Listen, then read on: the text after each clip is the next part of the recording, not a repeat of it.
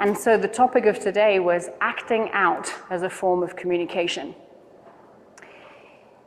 And I'm not sure what you exactly expect when you see kind of one title for a lecture, but let's open it straight up to you. If we're looking at horses, and we're looking at horses acting out, and so many times people will say, my horse is bucking, or my horse is running over the top of me, my horse doesn't stand for the farrier. There's many sentences we could have. And there might be something that you think of right away when I'm speaking, that you say, my horse does this. So they're acting out. So the question to you right away would be, how do you want your horse to share with you when something's not right? Just think about that. How would you want it? Because so many people will say, my horse acted out. So how do you want him to say? Because he can not necessarily speak verbally like we do, so how do we expect them to express it? See, when everything's copacetic, they're going to be nice and it's a harmonious situation. But if they're in pain, they've got to show you somehow. If they're concerned, got to show you somehow. And although you're seeing some of these Reiki demonstrations and so on, this is pretty scientific. The horses have the same emotions as we do. That part of their brain is the same as ours. So why would we not think that they can have that emotion of grief, sadness, concern, worry, fear? Rightfully so, when we train horses, we will say they're in the now, they're in the moment. And it's true. So if you see the round pen demo, Biscuit was with me. She's in the now. So training purposes, they're with you in the now. And yet at the same time, if you've just weaned a baby from that mare, she can grieve. Maybe we'll keep her occupied when we're training her, but ultimately when she goes back, she could continue grieving. So they have this ability to have the emotion, and their expression would be through facial expressions or acting out.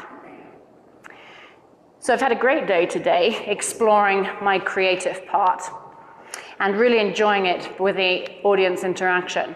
So my first question would be, how many people are wearing belts today, if you can raise your hand? Awesome, love it.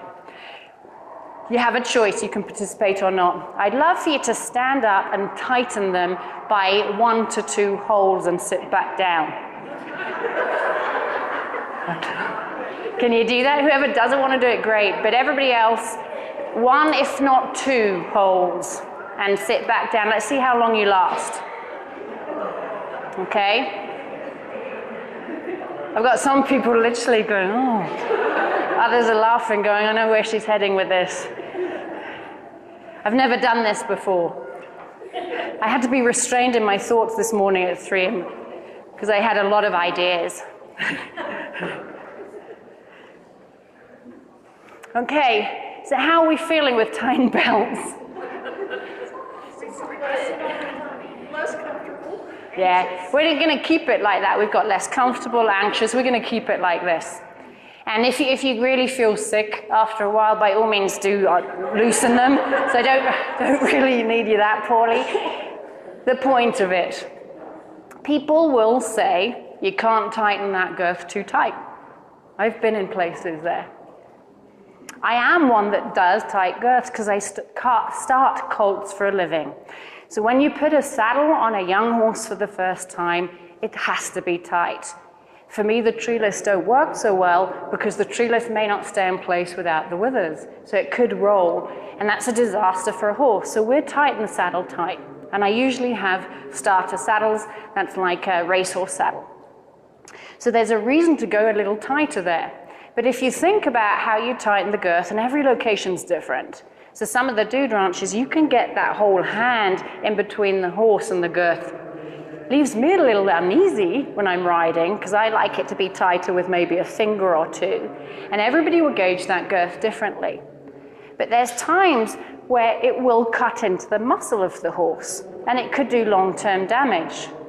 So think about that. How would that horse express it? that girth is too tight. Somebody may say, my horse is bucking for no reason.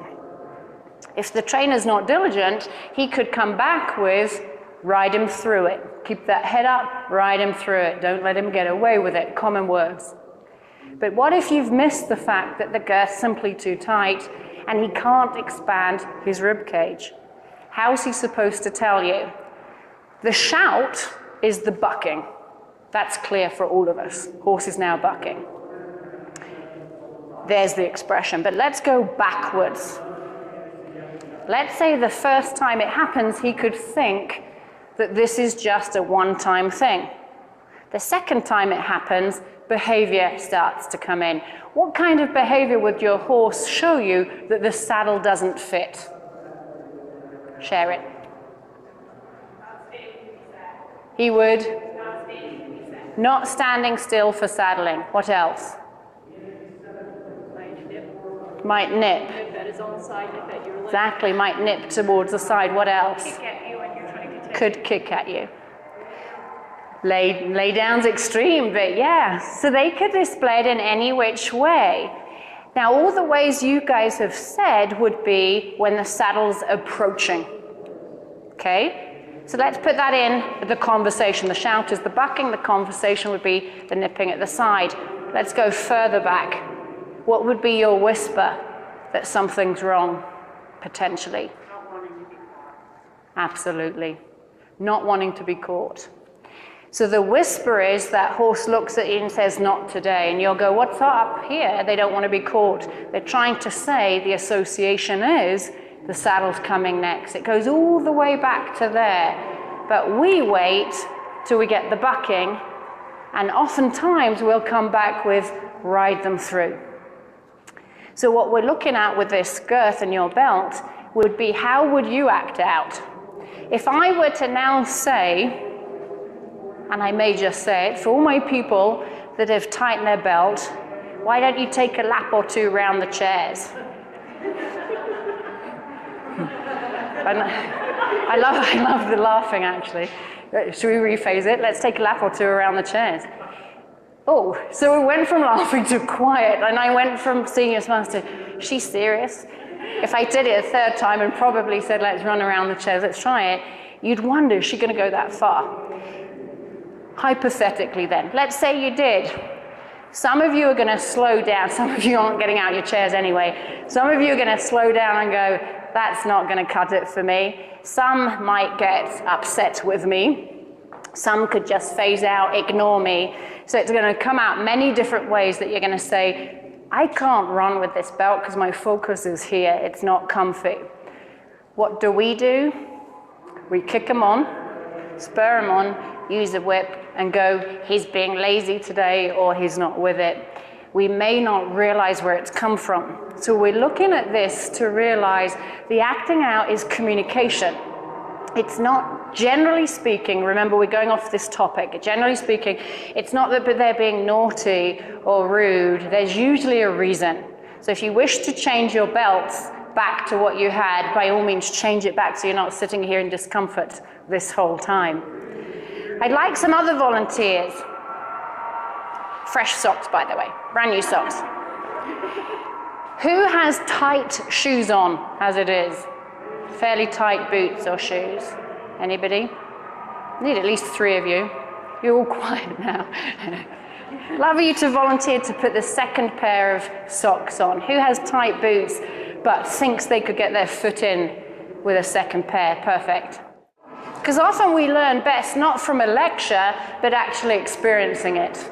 How can we understand how they feel when we're not willing to go there? So if we have a pair of shoes that sort of fit, but might be a little tight, and we put a beautiful pair of socks on and put the foot in, how would that compare for our horses? Where are we going with this piece? Is it being shod? Yep. That's exactly it. We're going for the shoes. Nothing wrong if you've got a great farrier and you need shoes, if you're living in a rocky area. At the White Stallion Ranch in Arizona, the horses have shoes on because, believe it or not, it's not just sandy desert, there's rocks. They need shoes. They're going out every day. It makes sense. So I'm not anti-shoes. However, there's also something to be said with natural hoof care, easy boots, etc. And there's a realization to have it that that foot may not be able to expand on certain shoes, right? So if you overdo it, that foot's going to get restricted. Think about that. How many of us think or rely purely on that farrier that maybe we haven't had it checked? How does it feel for your horse? So those that have got the extra socks on in their shoes, would you care to walk around? Just walk around, because you think of it, because there's, she's perfect. She was a perfect candidate. You can see her tentatively walking around. I love it. Remember, these are socks. These aren't even metal things that will ricochet off the ground. These are socks. I've gone for soft. I didn't go with my husband's suggestions of putting little rocks in your shoes. We went for socks, and she looks fabulous. She's tentative. And actually, they all are. They're walking very strangely. Yes, and this is with compassion. So we're doing this with compassion. We're not in here going, get moving, don't care what you have to say. We're doing it with a lot of compassion. And we've got a sock which is soft. It's not hard. So we think about that to realize what's going on with that horse, to realize the only communication they have is to show you. They have to show you through their actions because they don't have any other option. It's a silent communication. And it may be that they just are not forward at that point, and you're exploring things. You're coming back with, what could this be? Allow me to think about that. Instead of just defaulting to the fact that they're being obnoxious, we default to the fact of, what could this be? How can I help you? And that's the example with the socks. We're going to keep the examples coming. We're up in it. All right. I love your reactions. We're up in it.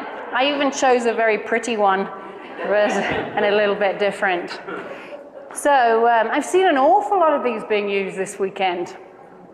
Great if they're an aid, nothing wrong with that. If you're riding dressage and you're going to tap for an aid and create a bit of collection, or cue to a way that the horse understands it.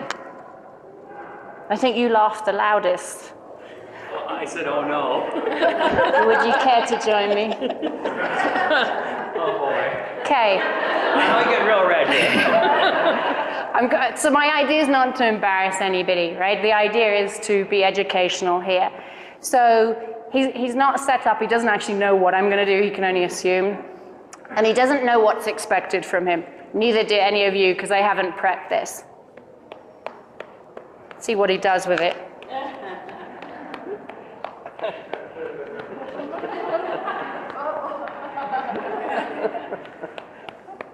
Now, I could keep going. Let's pause for a minute. How do you feel about that? Let's go for a feeling. I paused early. How do you feel about it? Being antagonized. Being antagonized. Okay. He said I might go red, so I could be embarrassed. We're going to keep going, because you haven't figured out. I'm actually asking something very specific. I know exactly what I'm asking. He has to figure it out. So what is it?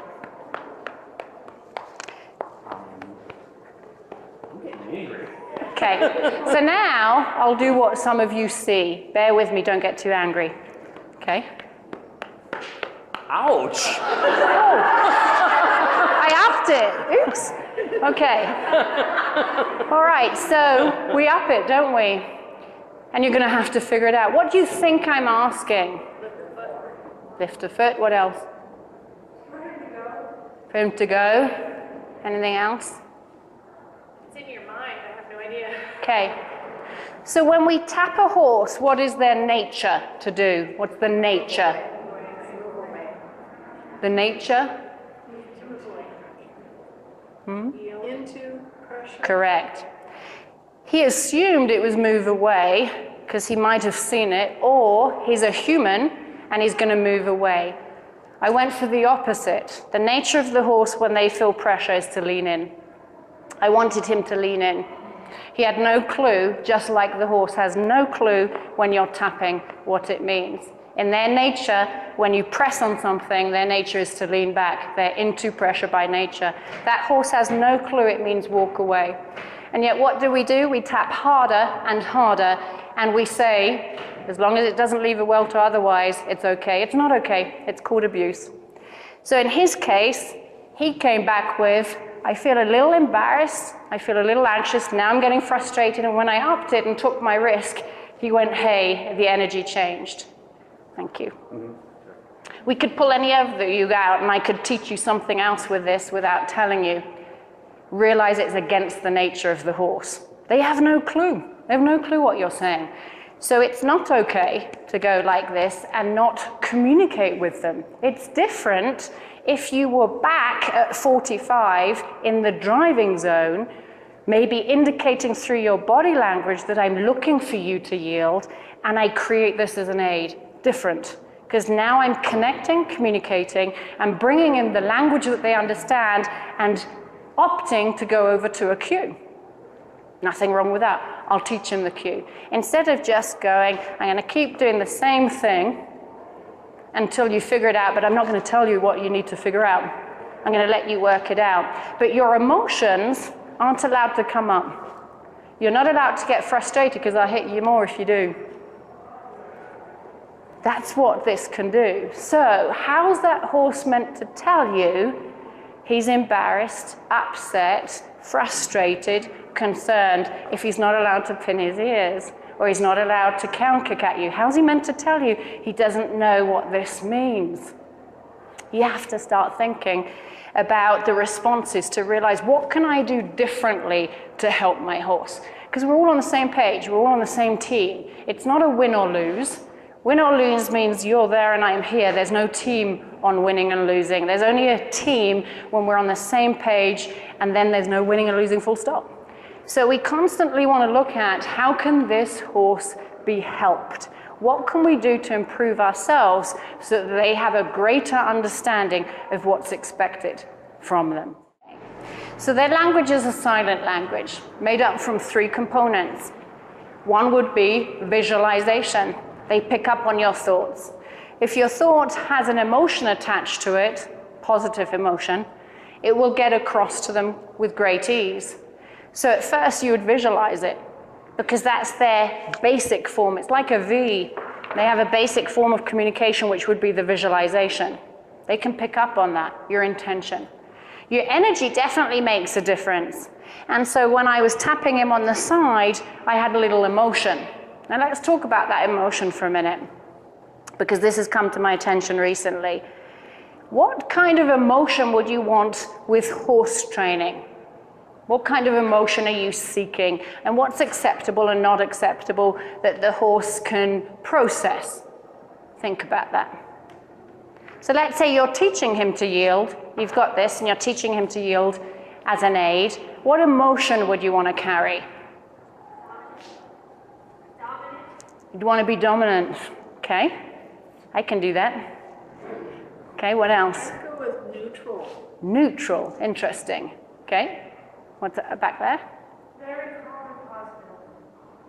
Very good, calm and positive. Dancing in harmony. Dancing in harmony. Understanding. Understanding, perfect. Okay, there's more people wanting to speak. Confident, yeah. Partnership. Partnership, fantastic words coming out here. So what do horses seek in us? A lot of what you've just said. They seek the partnership. And you would question, what does partnership look like for them and you? So let's look at what they see as it. So we have to go back to wild horses at that point, to nature. And you begin to look at, what does a true leader look like out there in nature, in the wild? So if you look at Sandcliff, Sand Basin here, you can go to Wyoming, the McCullough Peaks, you can go to the Pryor Mountains. We've got wild horses, 28,000-ish here in the United States, 50,000 in holding pens. But we start to look at the wild horses, and the best character trait for a leader would be awareness. Not dominance, awareness. If you look at the majority of the wild horses leading, the leader has awareness. So it comes back to us. So when I've got the Arabian here this morning in my round pen, I'm not going to scold him for awareness. He carried his head up high to be aware. It's part of his character, so I'm not going to scold him for that.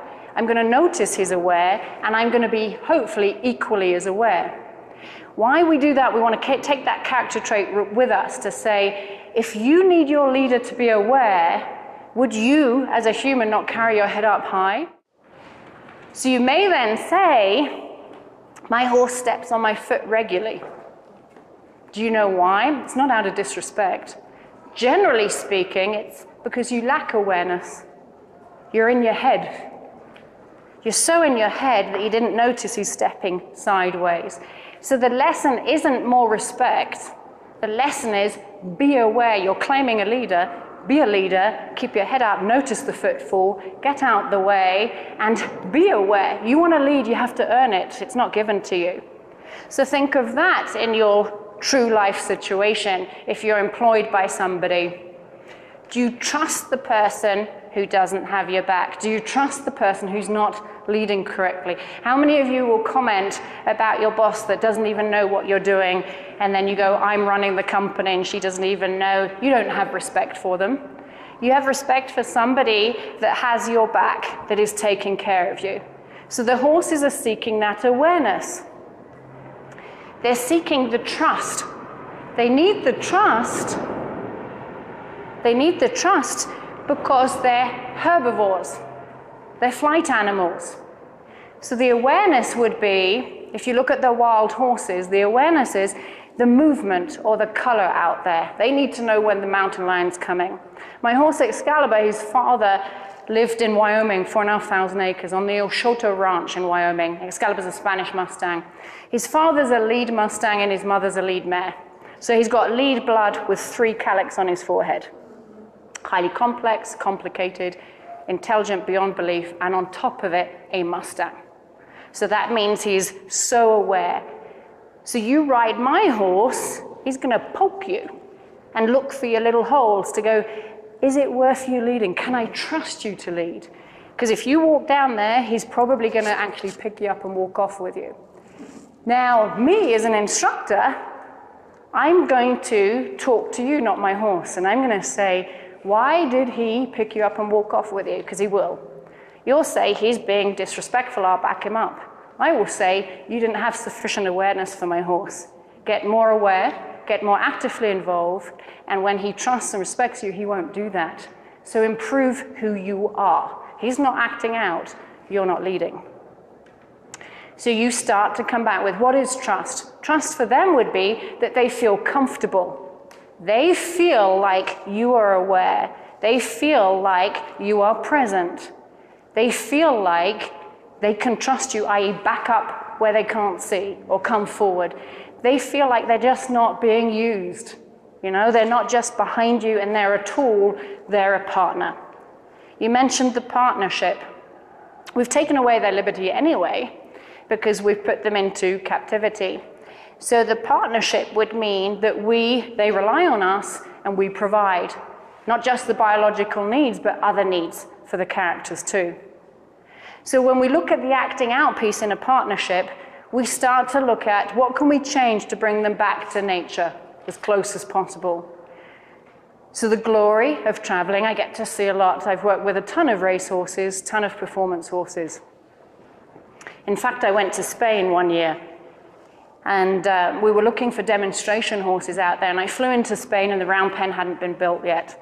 They were still doing it and throwing out the stones to make sure it was safe.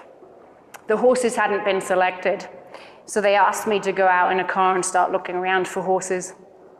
And they took me to a bullfighting herd of horses. They were all being raised for bullfighting. Out of respect for the country and the people, I'm going to show the respect. At least I'm there and I'm respectful. I walked through the aisle, it wasn't a match. It's not a match because I'm going to communicate and connect with these horses. My job was to start them under saddle.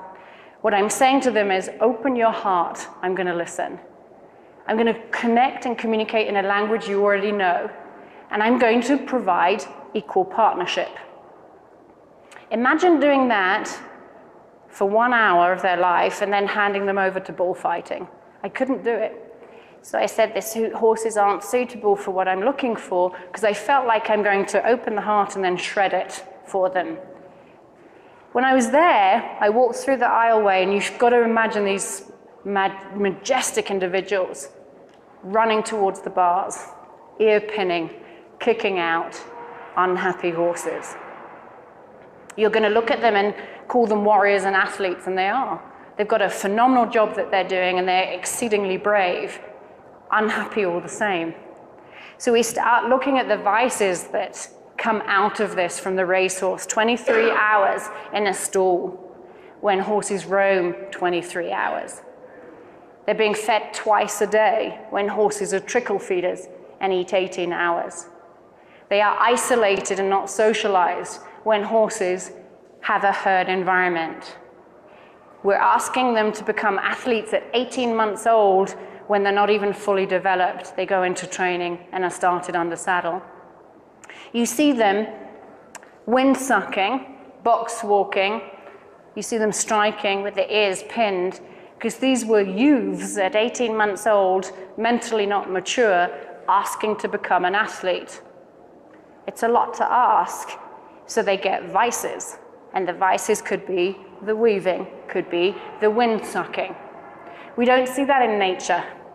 They don't do that.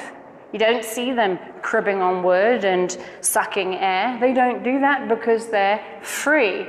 So that acting out gets established. And what comes first, you know, the cart or the horse? We've now got pain involved too. So a lot of horses that are wind sucking will have ulcers. A lot of performance horses, brood mares, foals who have been weaned will have ulcers.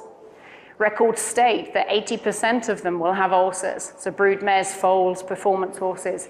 With ulcers comes a lot of the time wind sucking, because they're getting that urge and that addiction to support the gut. So what do?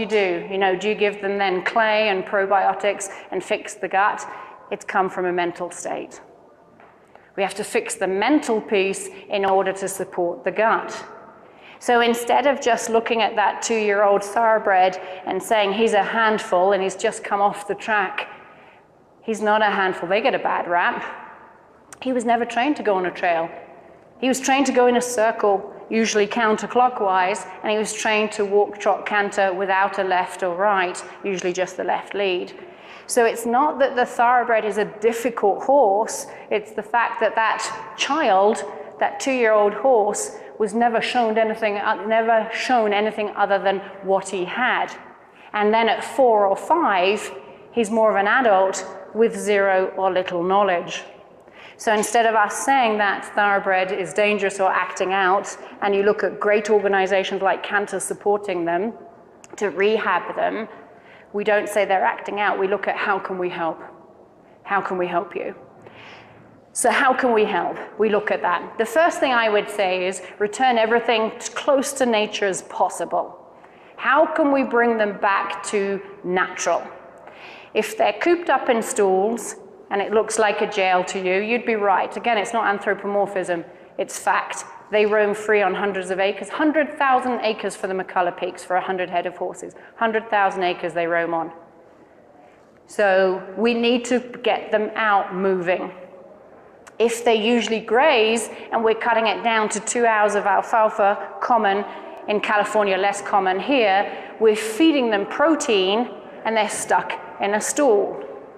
We need to let them roam, we need to trickle feed them, give them something more productive like Timothy hay. Back to nature. So everything you can think of, these are only 2 things. We come back to more things. Now, when you look at the round penning, I didn't take it to the point where we did the vulnerable areas and feet, but you also begin to realize that everything we ask is against the nature of the horse. Picking up feet, it's their form of defense, their only form. They want to run. If you take away the flight, you have fight. They want to run, you're picking up a foot. Hugely trust building. I got fired by one of my farriers actually recently. And it was an interesting, actually, a lot of you have met Aria. It was an interesting incident because my horses are really good. I deal with problem horses. I get employed to deal with severe kickers and biters for the farrier. My job is to prepare them. Wild horses, foals, you name it, we've had them all. My horses are fine. Here's your issue. You give a horse a voice, they're going to speak. You no longer have a compliant robot, or otherwise you have a horse that's connecting and communicating. And my horses will read the farrier. And he came in and a nice guy, everything, and he passed the Excalibur test, that was good. But Aria has one way that she likes, and you do this for her, she'll be fine. Her thing is, say hi. So she likes, so she's standing here, reach out, say hi, pick up any foot. He didn't. He focused in on the foot, picked it up, and the hind, all she did was move. He did again, she moved. The third time he looked up and he said, "You're not going to school this horse?" And I went, "No." So now the energy shifted between us and he said, "You're not going to school the horse." And I said, "She hasn't done anything wrong." He comes back with, "Well, she's moving, she's being disrespectful." I said, "You never said hi to her." And he's probably thinking she's this woo-woo blonde chick.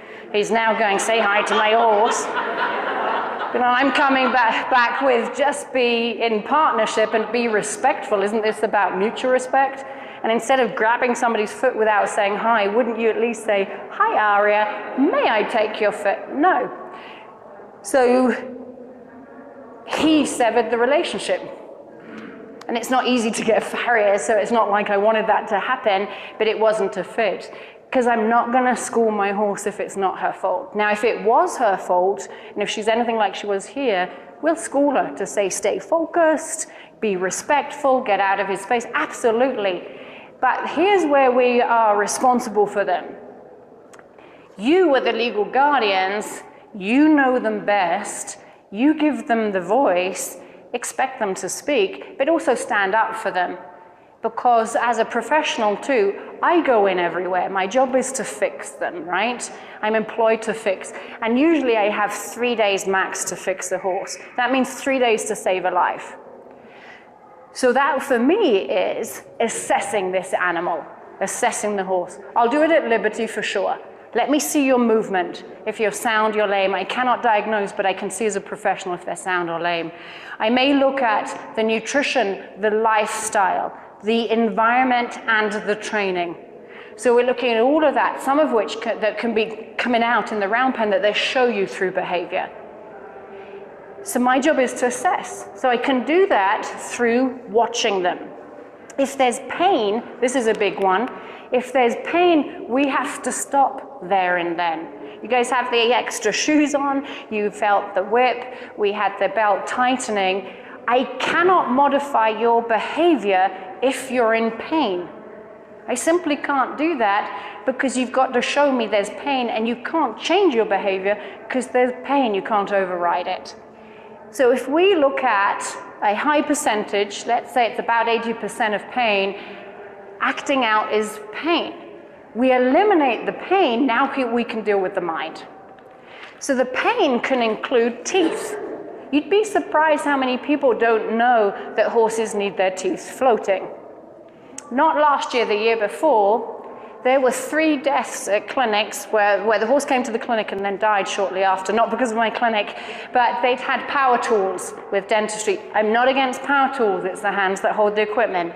And yet these 3 dentists in 3 different countries had utilized it inappropriately, taking off the tooth. The horse was starving to death.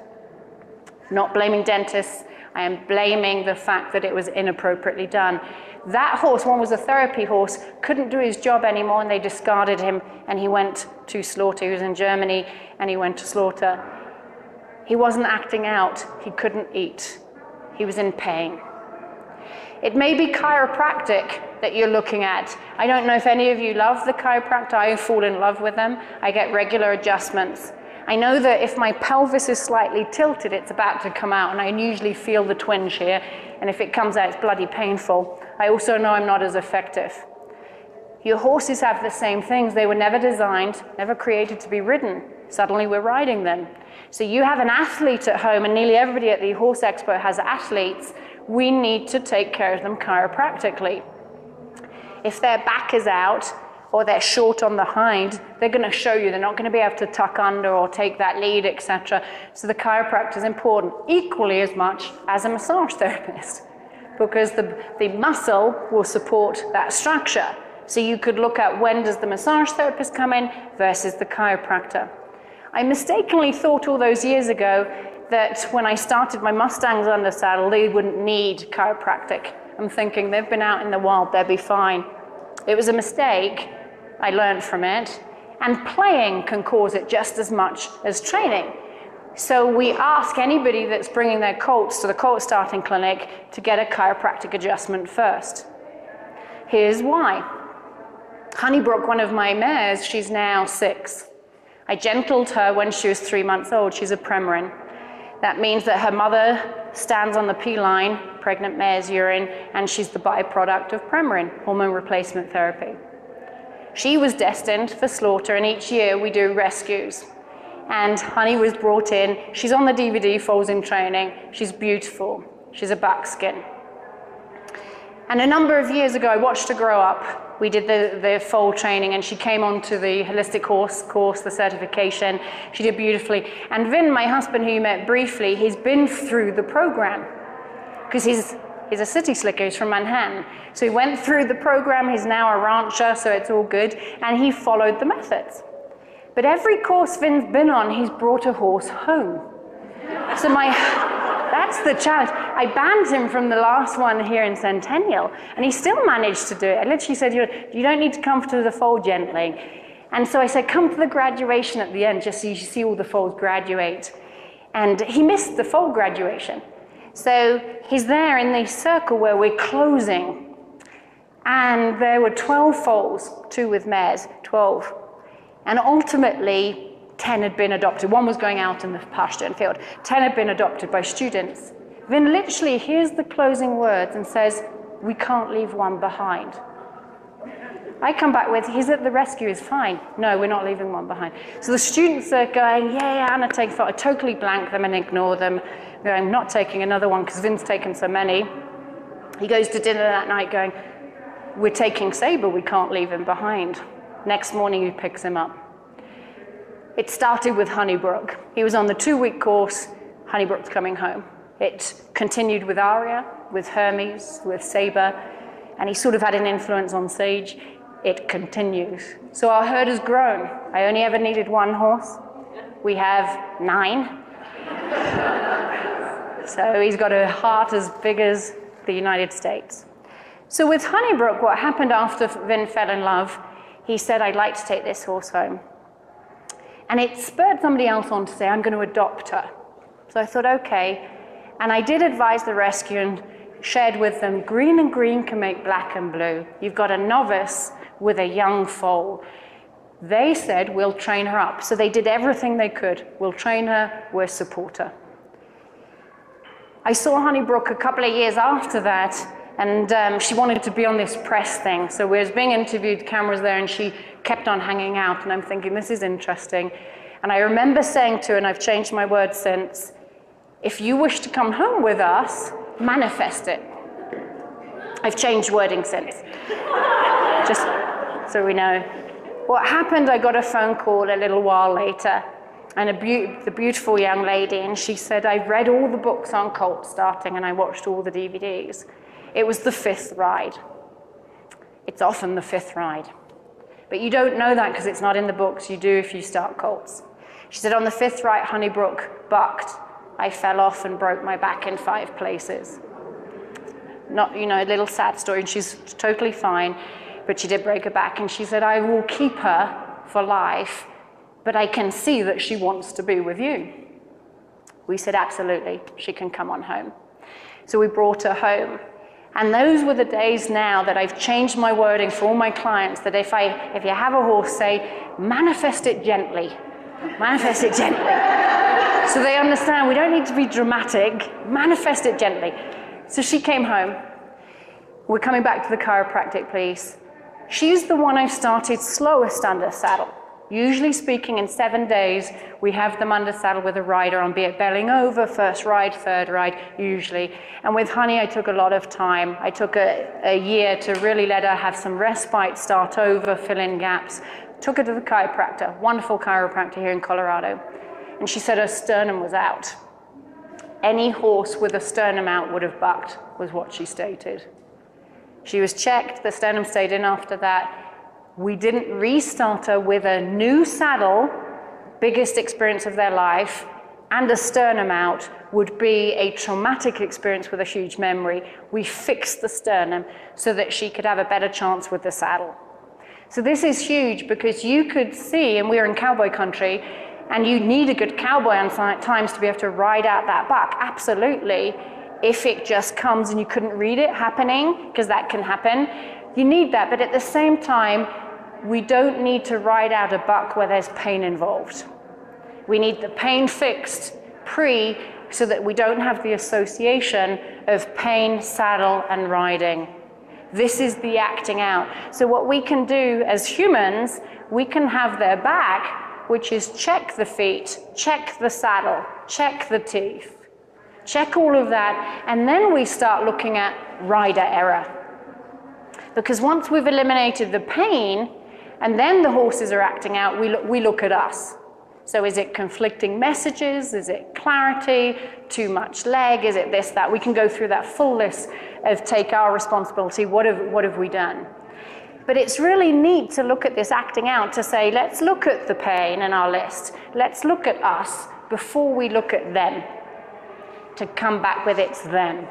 Because they have to show us one way or another how they are feeling. We've looked a little bit there at pain, and naturally the emotions play a part too. If you look at Aria yesterday, the emotion was she's away from home, Excalibur's calling, it's not physical. She wasn't acting out because of physical. It was a lot of stuff, a lot of stimulus away from home. People may have walked away from that demo saying, you know, she was difficult or the demo wasn't good, I'm not sure. Some, many, walked up to us to say how powerful it was because they could take something valuable home. At no point did we blame her. What we did was adjust the session to come back with, she's finding it difficult to be driven in an arena. She's done it many times.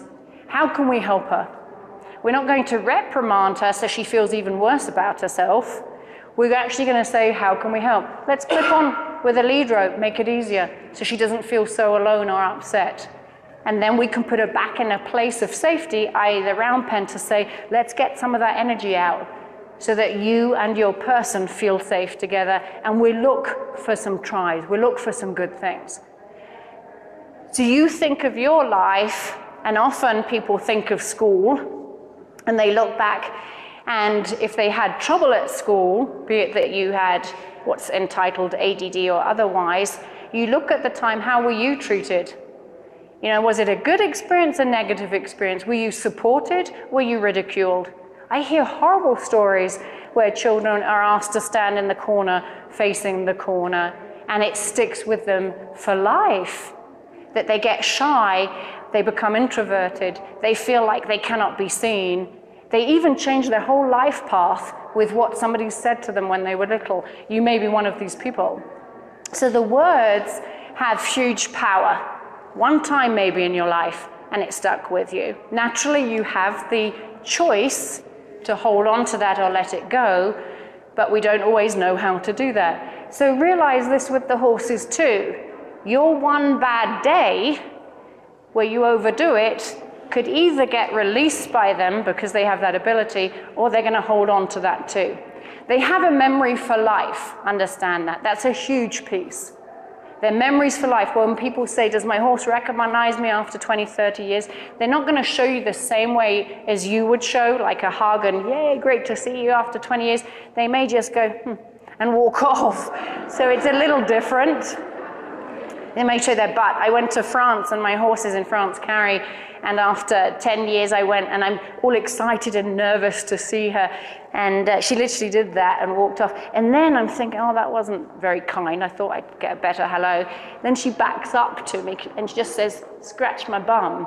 And I'm thinking, 20 years, 10, 20 years, and you're going, scratch my bum. So I did, and then she walked off. And you go, oh, great, nice to see you too. Glad I could serve you today.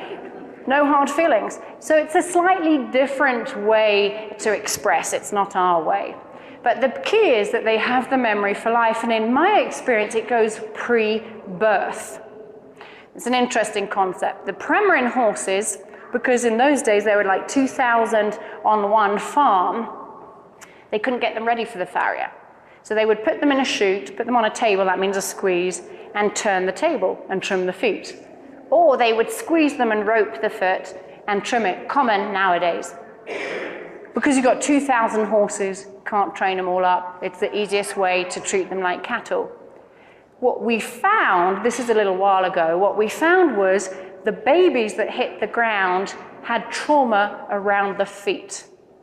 How do I know that? Because I gentle wild horses for a living and they don't have trauma. You can pick up a hind foot fairly easily with a rope and so on. There's not a memory. The Premarin foals at that time, not all of them currently, at that time would have trauma around it. And you'd think, how's that possible? And if anybody's ever given birth to a human child, you would look at the pregnancy to see how that pregnancy affected your child. Why would we think it's any different when it comes to a horse? But we do. We do. We think it's different. And we expect it to be different. So the more you can have that open mind to realize this is not personal, they don't hate you, and they're not trying to make your day horrible. They're trying to communicate in the only way they know how. Some less, more subtle, some more severe. I could give you probably 1,000 more stories because of all the horses that I've dealt with, but suffice to say we're getting there. I want to throw one piece in before we wind this down. We're going to go esoteric, which is always fascinating. Here's the piece with that. We've talked about pain, we've talked about emotions. We haven't talked about the spiritual connection. For those people that understand soul's contracts and soul's purposes, you will never be given a horse that you cannot handle. There are no such things as coincidences. That horse is in your life for a reason.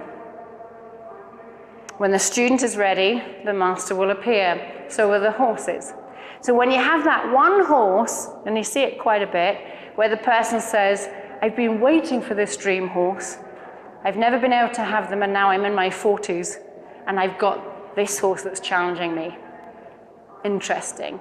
No such thing as coincidences. It means that they are here to teach you something. This is not in the books where you say, is it the feet, is it the teeth, is it the saddle, is it the back? This goes way beyond it. This goes to this place where you are ready for a life lesson.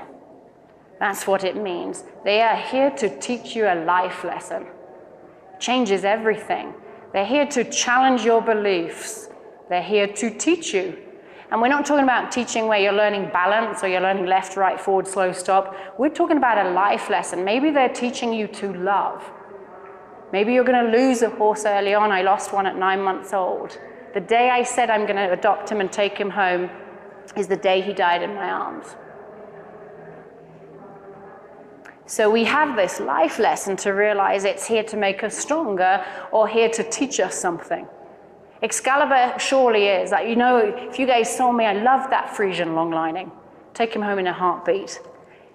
And there's a little poor me going on for sure, because I look at all my clients and students and go, oh, you've got that schoolmaster. Unconditional love that says, here's my back, ride me, I'll take care of you today. None of my horses do that. I bring Excalibur to the expo, don't know what the hell I'm signing out for. If I overdo any of my lessons, he hates them. So I never prep him. I come here, he's not had the parachute on in 1 year, and I have to do it that way in my opinion because it keeps him engaged. And then you visualize something and he keeps you to the letter, And if you move it, he'll make sure you committed to that. 2 laps of canter and I'm going to stop.